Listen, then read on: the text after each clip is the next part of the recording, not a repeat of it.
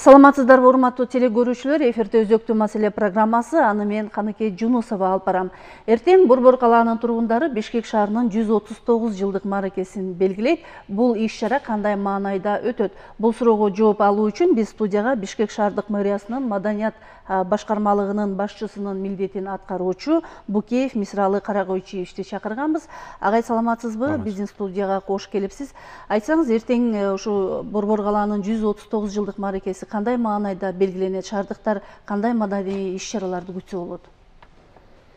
Эми кыскача бир сөз менен айтканда, жакшы маанайда деп эле күтүп атабыз, албетте жакшы маанайда.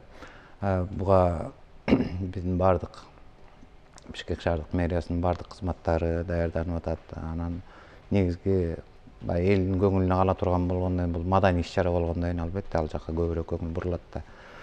Элдин ошо бош убактысында эртеден кечке чейин бала бакырасы менен өздөрү келип жакшынакай эс алып, бир майрам көрүп, ушул биздин майрам экен, биздин сүйүктүү шаарыбыз экен дегендей маанай түшүш керек да.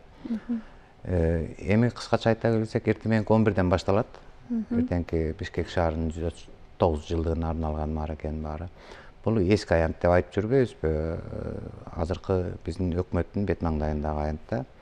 Ал жерде Ленин эстелиги бар. Мына ошол жерде мындай аянтча бар. Ал жерге сахнаны мына орнотуп, экрандарын коюп дегендей бүт техникалык жагын бүгүн даярдалып атат. Ал эми коллективдер мындан көп күн мурун эле баары тең даярданып, уже даярдыкты кызуу жүргүзүп аткан мезгили да. Бул негизги эң ачылышы мына ошол жерден башталат. Азыр эми мурун Америка университетте эмес белек, азыр жогорку соттун имараты болуп калбады. Мына ал жерде биздин шаардык спорт жана жаштар саясаты башкармалыгынын кызматкерлери ошо спорт боюнча жанагы байкерлер деп коет, мотоцикл айдагандардын, ошолордун биздин жаш спортсмендер, жеңүүчүлөрдүн парады, анан ошолор элдери үчүн уюштурган мелдештери, мындай элдик спорттук оюндар бар го. Алар ошол жерде өткөзөт өздөрүнүн иш-чараларын. Андан тышкары биздин жана эмен багы Дубой паркта жана Курманжан апанын эстелигинин астында жылыга көп жылдан бери өткөзүп келатат. Роза Отунбаева демилгеси аттуу фонддун ошонун күчү менен даярдалган билим фестивали болот. Бул орус драма театры, эмен багы, анан Курманжандатка эстелигинин алдында. Мына ушунун баары бир мезгилде болуп атпайбы? Ошондо биздин шаардын борборундагы массалык иштер мына ушинтип башталат. Андан тышкары шаардын ар бир 4 району, 4 акимияты парктарда жана эл көбүрөөк басып, көбүрөөк эс ала турган жерлерде аларда өзүнчө түзгөн программалары бар. Ошол эле элдер үчүн ырдай турган өнөр-боздорубуз бар. Ошол эле соода саттык көргөзмөлөрү, кол өнөрчүлөр көргөзмөлөрү, ошолор өздөрүнүн эле даярдаган иштерин көргөзүп эле койбой, аны сатка коюшат. Элдер мындай үйлөрүнө белек кылып алып кетсе да болот. А кечкисин кандай программалар уюштурулду? Бул эми эртеден кечке чейин элдер мындай ушул майрамдык иш-чараларга аралашып, анан кечинде андан кийин өздөрүнүн бири-бирине конокко бармай дегендей дейт. Анан эртеден кечке чейин эле ошо аянттарда иш-чараларды өткөзө берсек, анда эл дагы чарчап кетет анда. Ошондуктан бул шаардын күнү эми бул жалпы шаардын элине майрамдык маанайды түзүп берсек негизинен, анан кечке чейин кечинде алар майрамды өздөрү. Кечинде концерттик программа кандайдыр? Концерттик программа эртеден кечке чейин ар бир парктардын баарында концерт болот. Ар бир райондун баарында, анан Борбордо дагы концерттик программасы бар, чоң концерттик программа бар. Россия Федерациясынын Борбордук аскердик округунун би жана ансамбль, ыр ансамбль келип атат. Ошолор өздөрүнүн чакан программасында ушу Борбордук аянтта көргөзөт. Биз дагы ошо күтүп атабыз.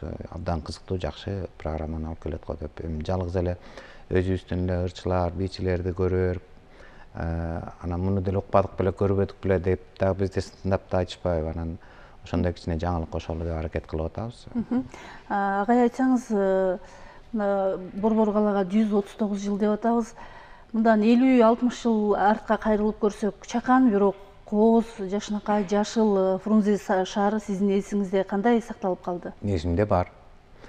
ошо менден улуу аксакалдар дагы, менин замандаштарым сагынса керек, мен дагы сагынам, биздин замандаштар деле сагынабыз. Көбүнчө биз могу азыр Эркиндик бульвары деп атпайбызбы?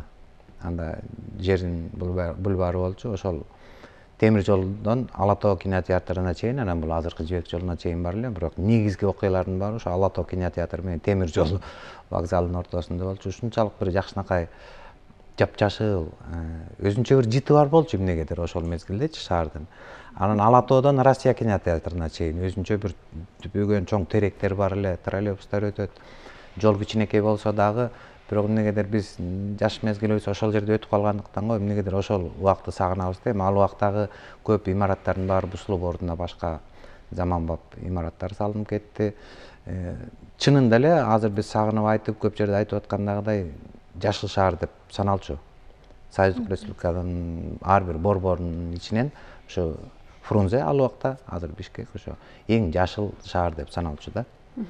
Ал кезде жаштар ушу маданий очок катары кайсы жерге көбүнчө чогулушчу эле? Ал кезде филармония курула элек болсо керек, опера балет курула элек болсо керек.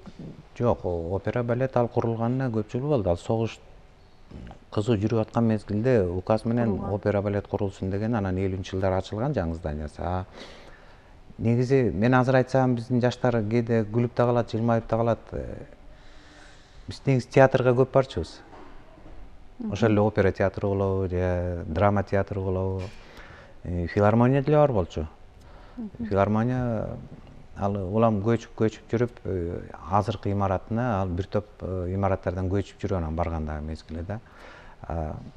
Филармония деле бар эле, театрлар, опера дагы баары тең бар болчу. Негизинен ошол театрга баруу бул ошол адамдын мындай борбордо жашагандыгы, маданияттуулугун далилдегендей болчу да. Театрга барбаган киши сен анда шаардык эмессиң дегендей түшүнүк бар болчу.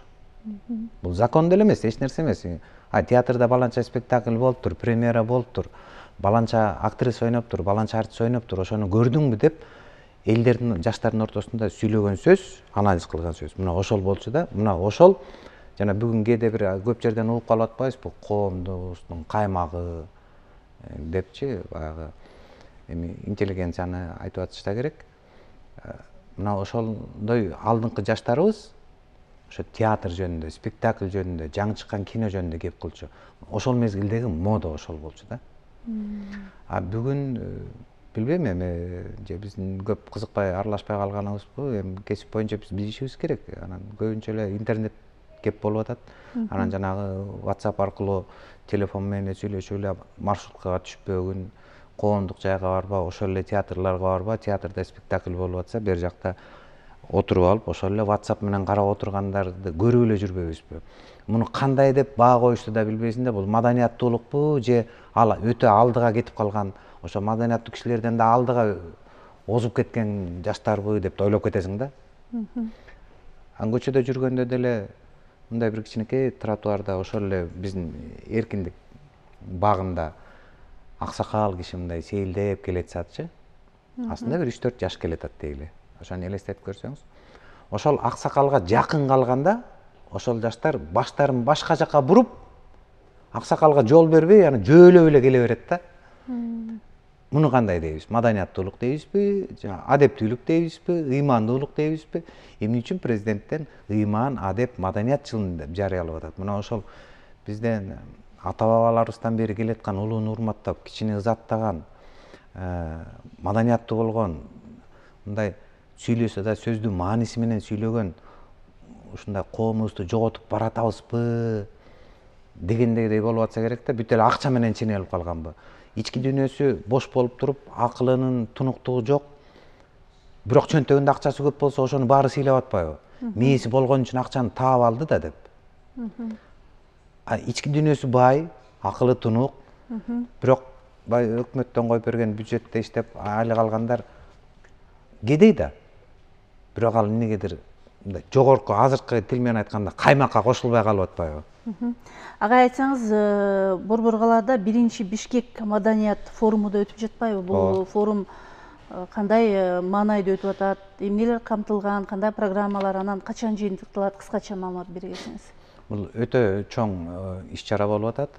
Муну үчүн алдын ала биз ошол уюштуруучулар биздин президенттин аппаратынан баштап өкмөт, маданият министрлиги, маалымат туризм министрлигинин баарына ырашчылык айтып кетүүгө уруксат этиңиздер. Себеп дегенде ошолор көп колдоо көргөздү. А негизги бүт уюштуруу иш-чаранын баары биздин мэриядан болду.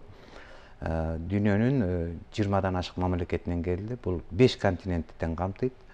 Эмне мынчалык аз дегенге да жооп берем. Бир 40тан ашык делегаттар келди. Дүйнөдө искусство жана фольклор өнөрүнүн дүйнөсүндө бардык мамлекеттердин башын бириктирген уюм бар. Анда 100дөн ашык мамлекет мүчө. Мына СЮОФ деп коет да. Мына ошого былтыр бул Борбордук Азия мамлекеттеринин ичинен Кыргызстан туруктуу мүчө болуп былтыр кабыл алынды. Мына ошонун аркасынан анан кийин Азия, Тынч океан зонасы боюнча биз ошол форумду жасап атабыз. Бирок ошолор менен кошулуп эле Дельфи оюндары деген бар.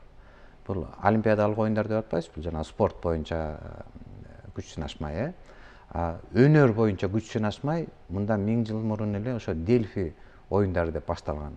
Анан кандайдыр бир себептер менен ортодо жок болуп кетип, анан мындан 100 жыл мурун кайра калыбына келтирилген. Мына ошондон бери өтүп келатат. Мына ага дагы 15 жылдан бери биздин Кыргызстандан Дельфи оюндарына катышып келетишат. А берки жанагы СЮОФто фольклордук искусство өнөрүнүн боюнча 5 жылдан бери, анан былтыр биз туруктуу мүчө болуп кирдик. Бул биз үчүн чоң сыймык. Борбордук азиялардын ичинен биринчи мүчө болуп кириш кандайдыр бир эмгектин жыйынтыгы катары бааланат да. Биздин жаш балдар, окуучулар ошо дүйнөсүн кыдырып, өздөрүнүн өнөрүн көргөзүп келип, дайыма байгелүү оюндар менен келет, орундар менен келет да.